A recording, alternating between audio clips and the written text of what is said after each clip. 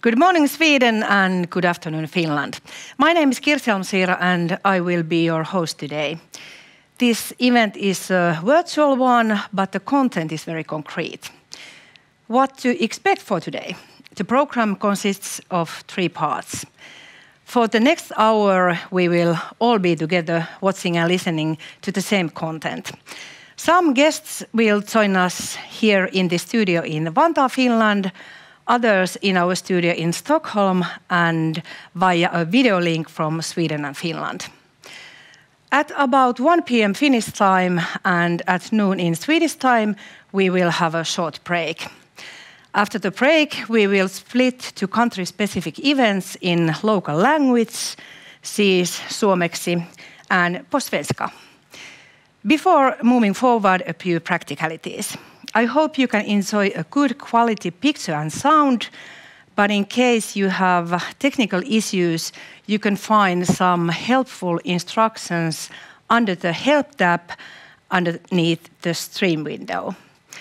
And in case you cannot join us for the whole event, a recording will be shared after the event. Today is about giving you information and answering your questions. So I encourage you to send those questions using the chat feature that you can find next to the stream window. And now it's time to welcome our first guests who represent the parties behind this whole project. The CEO of Nordion Energin Perämeren and the CEO of Gasgrid Finland, Olli Sipilä.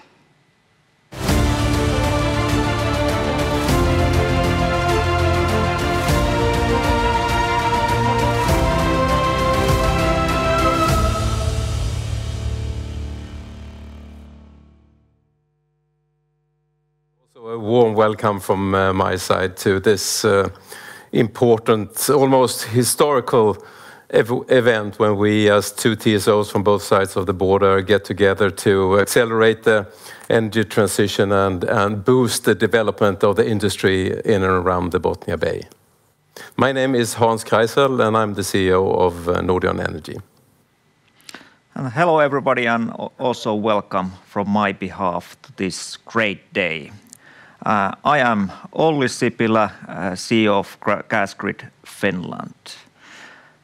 I've been part of this energy transition over 20 years towards cleaner world, and I think now we are reaching a step to make the final push for the carbon neutral world. And I think the Nordics, for the first time in history, can have this opportunity to create secure, affordable, clean and independent energy system. And this will happen through hydrogen economy and hydrogen infrastructure. But as well, like the Nordic welfare state, these things doesn't happen by itself.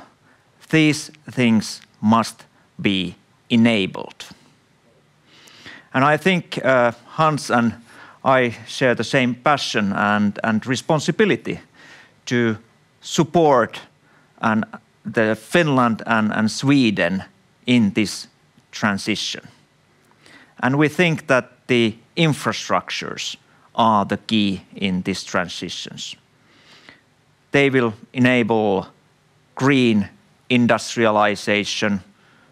They will improve and enable economic growth, and of course, they will enable decarbonization. And this whole infrastructure will also connect us the wider European energy systems in developing in future decades. I would see that this will all help us to reach European energy dependence. And therefore, we have planned this journey going towards the common goal in green transition. And I would like to give you, Hans, the floor. Start our journey and present how we will gonna do it. So please, over to you. Yes, thank you, Holly. The first thing that we had to do is, of course, finding a name and a branding for this huge and important project. We have, of course, and you will see it now on your screens. And it's the Nordic Hydrogen Route with the subtitle Botnia Bay, in order to make it possible for us to go further and connecting more parts of the Nordic and the Botnia and the area around the sea here. And we will, of course, have the possibilities to also expand to other countries. The Nordic Hydrogen Route is the first European cross-border integrated large-scale hydrogen infrastructure in Botnia Bay. But Olli, now we are focusing on the Botnia Bay. Why Botnia Bay? I think this region can have a potential to become a global magnet, which attracts new industries, new growth, and of course job creation. I think our colleagues Sara and Igor will explain more on the details why of the Botnia Bay region. But I share one bit of a concrete example here. There's a huge wind power potential, clean, green electricity in the region. And we have also identified that there could be over 65 terawatt-hour hydrogen demand from the existing and new industries. To give the perspective of this 65 terawatt-hours of hydrogen demand, that is approximately equal of the Finnish electricity production annually today. So we are talking a completely new industry potential to be created in this region. And I'm very excited to be part of this, enabling this creation of the new industry in this region because of its qualities. But I think kind of one question I would have if I would be in an audience, that what on earth a pipeline infrastructure is do with this, and it's about electricity. Why it's not just an electricity transformed? So is something there you could open up, Hans? Yeah, yes, of course, and of course we need to coexist with electricity. I think that there's a great need of optimizing both systems, but we as TSOs, we of course have also a task to make benefits for both for the society and for the industries. But I'll give you 3 very good tips on why it's logical to go further on with the gas network, and I'll give you a bonus one right in the end. The first one is basically around cost effectiveness. So if you need to transport these huge volumes of energy that we're talking about from a big area, then we need and transport it to the industry. Then we need to build. Doing it with gas pipelines instead of electricity grids, we have a cost efficiency that is a factor of 2 to 4. The second reason is that a gas grid is a flexible grid. It's a storage vessel in itself that makes it possible to absorb the volatility of a lot of the power production in the industry there. And it creates security of supply. And the third is the great need we have to make a very solid ground for the wind power to produce, so they don't produce in minus price areas, or that we need to construct infrastructure just in order to keep the volatility at hand. Giving you my bonus, though, and that is something that Olli and myself are struggling with when we are building infrastructure normally, and that is on the permitting sides. It's societal thresholds that that we see when we go through, take land, go through land, when we have to work together with different environmental and climate issues. And there we have a very clear advantage on the gas side. A gas pipeline, it's big like this, it's underground, it can transport huge volumes of energy, and the activities on ground keeps on going. If it's a farmland or whatever, it goes on above ground. So I think we have a lot of advantages going for us, Olli, and also for our own, for our cooperation that we have. Yes, and I think we already have shared a good cooperation, and we are looking forward to this long and a very deep learning process, what we are together heading, and what societies and stakeholders are heading through this green transition. And I think it's best, it's fastest to be learning together. And this area, which is connected in many ways already, further connections there, connecting this supply and demand of different clean energies. I think this is a great place to start and speed up this learning process and transition process, because this region has all the qualities to become a great place. And what comes to us as a companies, I think we share also a background in cooperation. We have been cooperating through, for example, European hydrogen backbone process for the vision of the European-wide hydrogen network. And I think through that we have learned that we share the same view on this energy transition.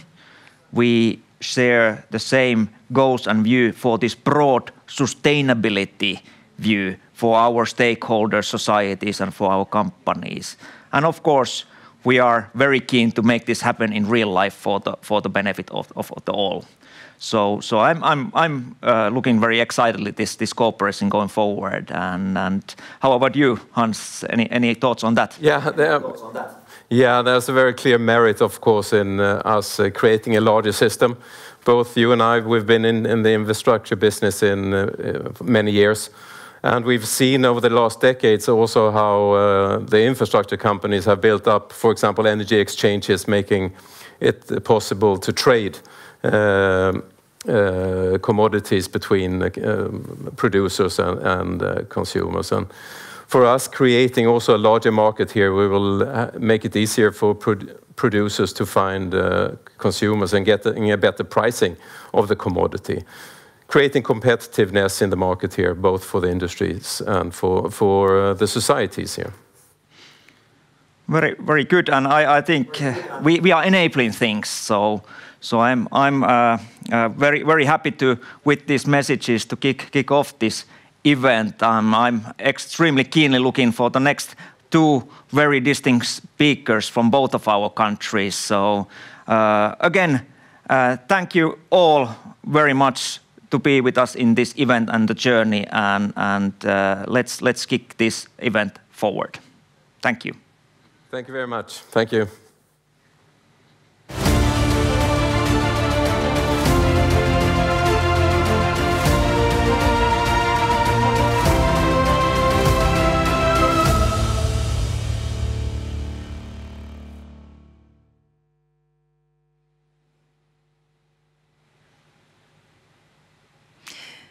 Thank you, Hans and Olli. As further proof of the impact of this project, our next guest is the Energy and Digitalization Minister of Sweden, Kasajar Farmanbar. Thank you, and thank you for the opportunity to be here today at this event, making the starting point for the Nordic Hydrogen Route and for a cross-border hydrogen infrastructure in the Bothnia Bay region. The Swedish Prime Ministers, the governments, and my goal is clear. We aim to create jobs throughout Sweden by leading the climate change. We are now in the middle of implementing the largest electrification transition of our time, to meet the climate challenges, to create more green industry jobs, and to strengthen Sweden and our resilience. A bit over 2 months ago, the government presented an electrification strategy, a comprehensive, concrete action plan with 67 measures to be implemented over the next 3 years.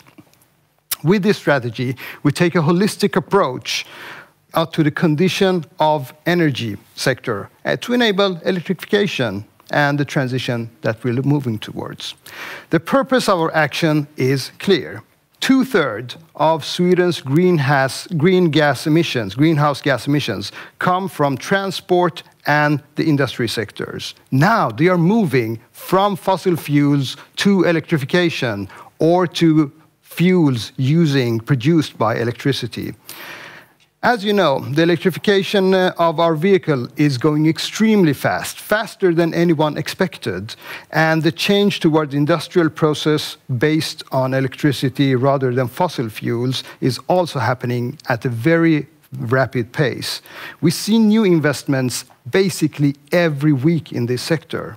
The politicians, we the people, our job is now clear. We need to strengthen this ongoing development and work harder to increase the pace. Electrification is also the key to the labor market of the future, both through the thousands of jobs that it creates in the new green industry, through the jobs that the growing energy sector will require, and through the competitive advantages Sweden will have at the chance if we continue to place ourselves at the forefront of technological development. If we can develop knowledge and know-how to work on this sector, we can capitalize on that. When the whole world changes, the game plan changes. My strong objectives is to see the jobs of the future to be created in Sweden and in the Nordic region, not in the rest of the world necessarily. To keep up with the rapid electrification of both industry and the transport sector, we have our work cut out for us. We have an electrical system built in another time for different needs.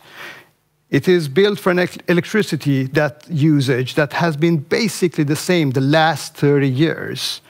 We now move from an administrative phase to highly expansive phase, probably the fastest expansion of Sweden's energy and electricity grid ever.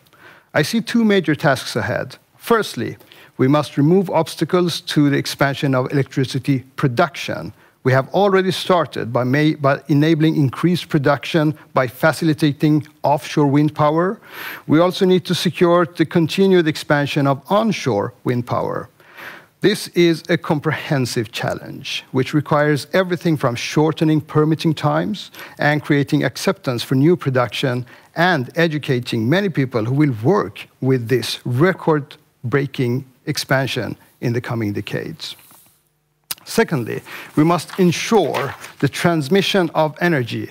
We are now greatly strengthening the electricity grid throughout the country through triple investments in the main grid over the next 3 years and investments on 100 billion Swedish kronor over the next 10 years. But we must do even more. In short, we must activate all our resources required to develop the electricity system and meet the needs of the future. In the whole mix, new energy carriers will have a central role. I am so glad and proud to be here today at this event, marking the starting point for the Nordic Hydrogen Route. In your aim to drive decarbonization, to support regional green industrialization, economic development, and European energy independence, you are at the center of the transition that needs to happen. I'm also very happy to be here today with my Finnish colleague. The troubling development we have seen in recent times with Russia's illegal, terrible, and unprovoked invasion of Ukraine has not only shone a harsh light on our dependency of fossil energy in Europe and the risk associated with it, it has also stressed the importance, well, I would say the need for Nordic partnership and cooperation. To conclude my remarks for today, it is clear to me that the efforts we make from a political point of view are important. They are absolutely necessary, but the change and the rapid development we see would not be possible without companies with visions for the future and the willingness to invest. Together, we can both secure our future by meeting the climate challenges, creating more jobs, and increasing our resilience, and see that the Nordic region countries to be competitive and at the forefront of this development. Thank you. And thank you, Minister Farmanbar. This project clearly is important for Sweden, and Finland feels the same. Let's welcome the Minister of Economic Affairs of Finland, Mika Lintilä, to tell more about that. Dear colleagues, Cassia, dear professional hydrogen professionals and ladies and gentlemen, first, thank you to the organizers for the invitation to this important event. Hydrogen is a massive opportunity for Finland and Sweden around the Botnian Bay. Hydrogen manufactured from renewable electricity could be compared to something what oil used to be. Hydrogen is the new climate neutral lubricant of the economy. We need to make the most out of this new opportunity. This project is doing exactly that, making something new, bold and big. We need the new cornerstones for economic growth around the Botnian Bay. The Finnish government has already directed several hundred million euros financing to the hydrogen project. The government strongly believes in this opportunity and aims to do its part in pushing hydrogen forward. In the future, it is very important to take steps to create international hydrogen market in the EU and beyond. Finland has been and will be active in the EU tables in defining regulations and promoting joint projects. This project could also be the birth of the international hydrogen markets in our countries. Ladies and gentlemen, I wish all the best to all in your important work. I would be happy to meet you all again when celebrating cornerstones and completed construction works. Thank you. And thank you, Minister Lintilä. At this point, I remind you about the chat feature that you all see next to the player window. We will have a Q&A session in about 15 minutes, so keep the questions coming. Our next guests represent both Sweden and Finland and have played an important role in developing the Nordic Hydrogen Route from idea to reality. Welcome Sara Kärki and Igor Vlasiuk.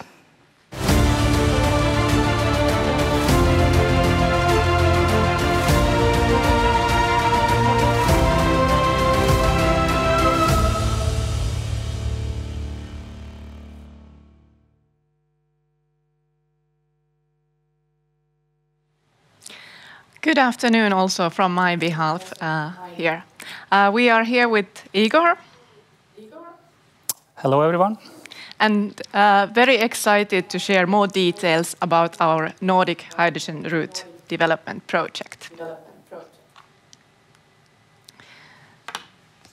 Europe is currently accelerating its energy transition efforts.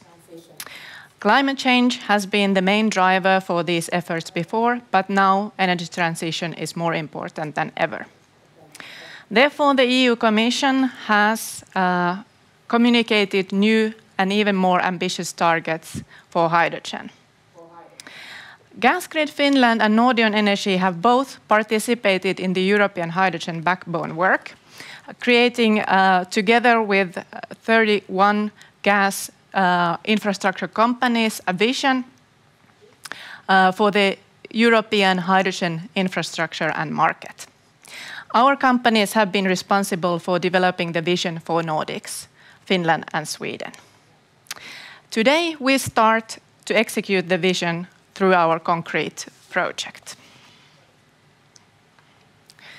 Our joint hydrogen infrastructure project is called Nordic Hydrogen Route. And we believe that it will drive decarbonization, support regional economic development, and enable an independent energy future. Our mission is that by building up a cross-border hydrogen infrastructure in Botnia Bay region and an open hydrogen market by 2030, Nordic Hydrogen Route will accelerate the creation of hydrogen economy and new investments to support European energy transition and increase the access to green and competitive domestic energy. The main driver of this project is green industrialization. There are significant renewable resources in Botnia Bay region. We have estimated that about 48 gigawatts of wind capacity could be developed in this region by 2040. With this wind power capacity, one could produce about 170 terawatt hours of electricity, which is about twice the electricity production of Finland today. We have also estimated that there will be potentially significant demand for hydrogen by 2050, 65 terawatt hours. The demand is expected to rise from different sectors, from e-fuels production, fertilizers, green chemicals, iron, steel, and metal industries. It can enable creation of completely new industries and investments in the region.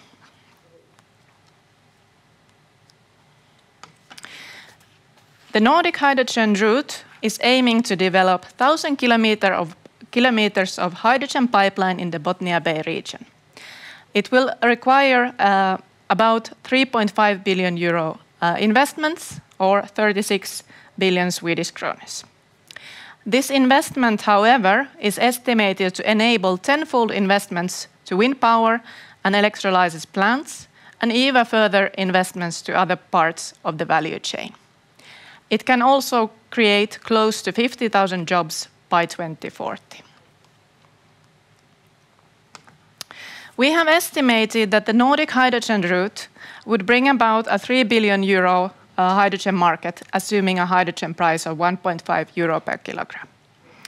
This would allow for more than 20 million tons of CO2 emission reductions per year in 2050. The pipeline infrastructure would also support the energy system through sector integration and offer cost-efficient transportation of energy.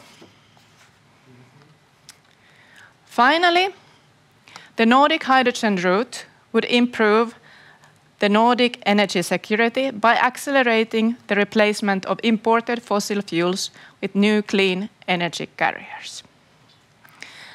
And now Igor will continue with sharing more details of our project, how we have planned it. Thank you, Sarah. I will now give you more insights on how we intend to develop the Nordic Hydrogen Route project over the next couple of years. We strongly believe that in order to achieve the benefits that Sarah just showed you, we need proactive development. To us, this means a close cooperation and joint development of this infrastructure with the key market players. Those are the producers of renewable electricity and also the green hydrogen, the industries that already exist in the Botnia Bay region and will adapt their processes to use the hydrogen, but also a number of Swedish, Finnish, and international companies that will establish greenfield industries, greenfield plants in the Botnia Bay region. Other very important stakeholders to us in this project, the policymakers, the authorities, and the regulators, of course. And lastly, the communities are incredibly important, the regions, the municipalities, and the citizens on both sides of the border. On the next slide, we show you the high-level outline of the project that we believe will support the creation of the hydrogen value chain in the Botnian Bay region. The start this year and the development over the next 8 years will finalize and end up in a fully functioning hydrogen market and an operating infrastructure by 2030. Just a few words on the phases. The first phase that starts this year. This is about confirming the market need that we have already seen in the previously performed analysis, kickstarting the dialogue with all the market players, and of course looking at the market design questions. The next phase that we intend to start in 2024, this will be the design phase, so the commercial development. Here, we need to look into the permit situation and attain all the permits. We will develop the cost analysis and the business case. We will, of course, develop the commercial framework around this project. And the final aim of all of this is to have a final investment decision by 2026. After that, we intend to construct the infrastructure in phases, eventually ending up in connecting all the sections in one fully operational network connecting both countries. And by 2030, having a safe and reliable operation of the infrastructure for many decades to come. On the next slide, I would like to share with you some of the most important objectives we see for the first phase of the project, which starts now. The first one is to validate the market need through open collaboration. This is done in a close dialogue with the producers of green hydrogen and the consumers of the green hydrogen. With that information, we will develop forecasts for the supply and demand in order to be able to plan the technical outline. The next objective is to assess the technical viability, and this is about understanding the pipeline routing and the storage needs for this infrastructure. We will also take a look at the commercial attractiveness. This is both the cost for using this infrastructure, but the competitiveness as well, comparing this system, this energy system, to other decarbonization alternatives. Another objective that I already mentioned is this opening and initiating a close dialogue with the important stakeholders, and also increasing the awareness among the citizens and population in the Botnian Bay region of the benefits of this infrastructure. The last objective, contribute to the development of the hydrogen market design and regulation, extremely important, and we intend to do it together with the industry and together with the energy companies that will produce renewable electricity and green hydrogen. The last slide from our side, we, Gasgrid Finland and Nordion Energy, we call for an open collaboration. Our project team will contact many of you over the next couple of months. And lastly, we strongly believe that with this project, we start a successful development of a hydrogen market around the Botnian Bay region. Thank you. Sara and Igor, we are not done with you yet. Instead, we will invite you some company and move on to the Q&A session. Please welcome back Olli Sipilä, Hans Kreisel, and Minister Kasajar Farmanbar.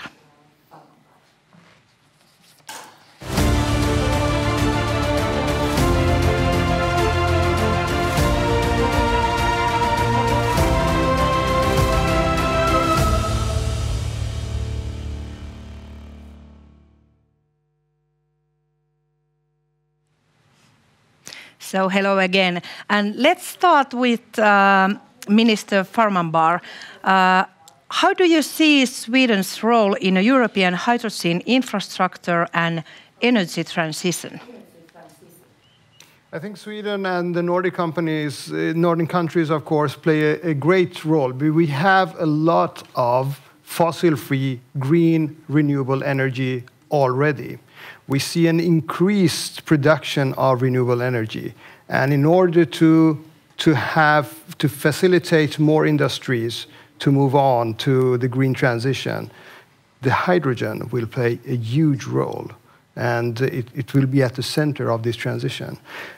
Our energy that we have and the ones that we are installing in green energy production, together with this hydrogen infrastructure, will make Sweden and the Nordic countries to one of the major players, that's actually at least my hope, within the Europe for the green transition. And there is a question to all of you there in Stockholm and here in Vantaa. What do you think is the most important takeaway from today's Nordic Hydrogen Route launch? Most important takeaway from today's Nordic Hydrogen Route launch? I would start one is the cooperation and collaboration with all the stakeholders. This will be entering a new world, but if we look 20 years backwards in the Nordics and in Sweden and Finland, I think we have reached a huge step already in the green transition and decarbonization. So we have the experience and examples. So I think this is the collaboration between each of one of us in the ground persons, companies, stakeholders. That is one area I would like to raise, but I would very interesting to hear other views as well. What do you say, Hans? Yeah, I'm just reflecting over one thing, and that is that when we come together around the Bothnia Bay, you should all realize that this is one of the areas in the world where we have the best structure of our energy production. I think we are like sub-zero grams of CO2 per kilowatt hours. We have stable economies, stable geographies, geologies, and so forth. So we are addressing a lot of the existing industries in this region right now, but I can guarantee you that this area is very, very attractive also for a lot of new industry, energy-dependent new industry to be established in this area here. And I was just thinking of it because we've been talking about the new industrialization of this northern area before, and now I think that this will be one of the things that could facilitate that sort of development. And what about you, Igor and Sara? Yeah, I would like to point out that we have a really great raw material in this region, wind. And we can use it for the benefit of the society. We can create new products, new value chains, and in that sense, work together, as was highlighted before. That's absolutely very crucial, and create something positive for this region and for the countries and for Europe. Mm. And Igor, and then Minister Farmanbar. Yeah, I agree with the made remarks here. Of course, I think I can add that in our discussions with the industries, both in Sweden and on the international arena, I think it will be a very interesting development that we may see new industries investing in the region that we maybe did not expect 5 or 10 years ago. So I think that will be a very exciting development that we will see over the next couple of years. And Minister Farmanbar, how important is cooperation with Finland and other Nordic countries in energy field, especially at this moment? How do you see I think that? it's absolutely crucial. What we see happening in Russia, what we see happening in Ukraine makes it absolutely crucial for Nordic countries to cooperate, of course. And this is a huge step that we're taking. But let me also be clear, what we're doing today, this step that we're taking, that you are taking, is more than I think many people will realize.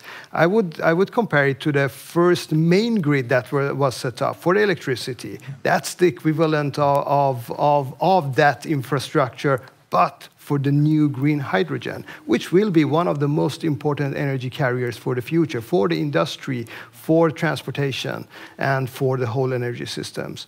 So I think what we're doing today itself is historical, but the thing that we're doing it together with our neighboring country, Finland, is really, really important, especially in this time.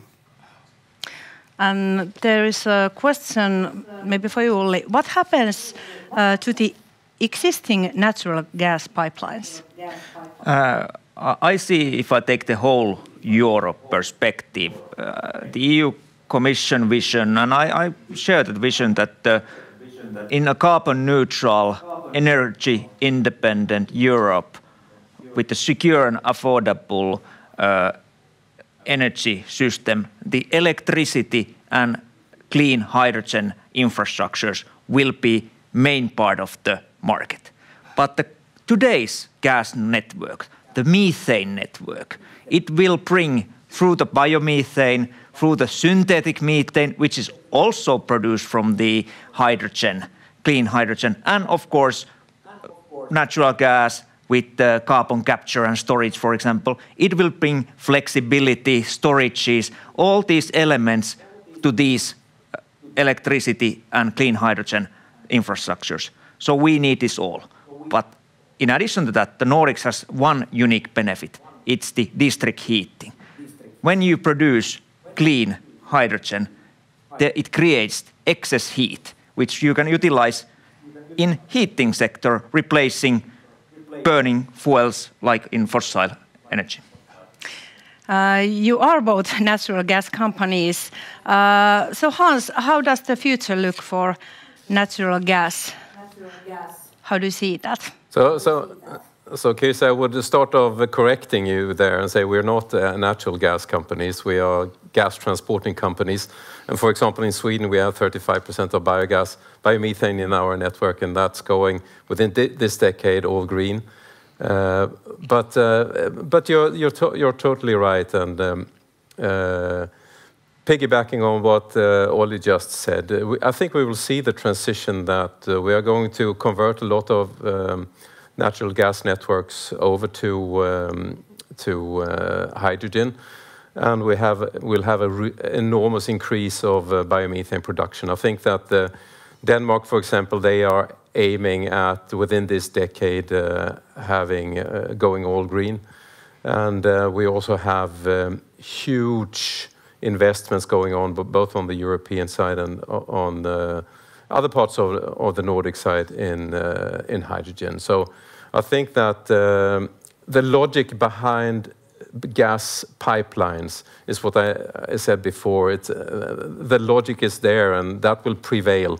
Transporting big volumes of energy via a pipeline is a good idea. And there's a question, who pays for all this? I think this is something to do with Nordic Hydrogen Route connecting to the European pipeline. Well, if I start with that, is that as you saw from the Saras and Igor presentation, the cost of transportation when this market is eventually ramped up and constructed, it's at the scale of today's electricity or gas transmission in the Nordics. And in both of the areas, the Nordics already in these important infrastructures are one of the best in cost to quality ratios. So I think we have a great position to reach the same also in the clean hydrogen. And of course, then it's like a market today that the users are paying for the benefits, but we see that it will be as cost efficient as today's infrastructures. What do you see are open questions? You mentioned, for example, storing. Yeah, of course, in hydrogen, when you produce hydrogen, storing is a big part, and this infrastructure can, first of all, develop for the storage reasons. In the infrastructure, you can store hydrogen. In addition, you can transport it. So I think these are all the benefits what this kind of infrastructure can bring for all the users. And a question to all of you, how do you see the future in cooperation with energy field in Nordic countries? Mr. Farmanbar. I think I see a very bright future. As it's been mentioned, we have an abundance of wind. We have hydropower in northern Sweden. So we have a lot of good base infrastructure to create energy, in this case hydrogen. And hydrogen will be an enabler for a lot of industries and a lot of transportation to move on with the green transition. This cooperation that we're seeing over the border between Finland and Sweden will be really important to increase the level of investments, new industries that are coming, new job opportunities, and also creating a base ground for companies to learn and be good at this and be able to export this knowledge also to other countries. So I see this is a very bright future, and we're in these dark times, if I may say so, we really need this bright future to look forward to. So from that point, I am really glad to be here today when we see we're taking the first steps to green hydrogenization of the Botnian Bay region. And Hans, how do you see the future? Yeah, I think we have a long tradition around the Baltic Sea to cooperate on the energy-wise. I think that we have a very good cooperation on the electricity side, for example, already, and we've been over decades working together with the countries around the Baltic Sea to create security of supply and the market openings there. One example is, for example, the cable between Sweden and Lithuania that was opened a couple of years ago. So I think that we have a good platform to stand on, and we are deepening it now. It will be even a closer collaboration between the countries now. Sara? If I may also continue on that collaboration thought, I think that it's very important to collaborate throughout the energy sector. And we have a very good relationship with the electricity TSOs in our countries. And I think that we are not developing competing systems. We are developing complementing systems. We need both electricity, but then other parts of this infrastructure can support most cost-efficient development of the energy system for the future. So this is one point to consider also. Mm-hmm. And Igor?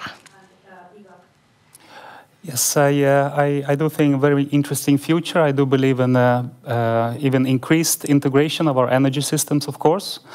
Also, I think the development in the offshore part of the Baltic Sea and the Botnian Bay will be very exciting. I think that we will attract many European and international players there because of the huge potential that we see in the wind power. And I do also believe that we will satisfy the needs of our domestic industries and eventually become exporters of energy to the European Union. How will you integrate stakeholders and upstream, downstream companies as you move forward? Should I continue or start maybe? Yeah, we have a project plan developed. One of the key work streams there is to work together with the stakeholders, upstream and downstream companies, and our plan is to invite everyone to this collaboration, hear their thoughts, understand their needs, and develop this together further. For Mr. Farmanbar, which role or responsibility do you think Swedish... Sorry, I missed that question, so please send that me again if you just want to. So let's take this one. So how do you see, Mr. Farmanbar, will a project like this accelerate green transition in Finland, and as a Minister of Sweden, how important is that also there in Sweden?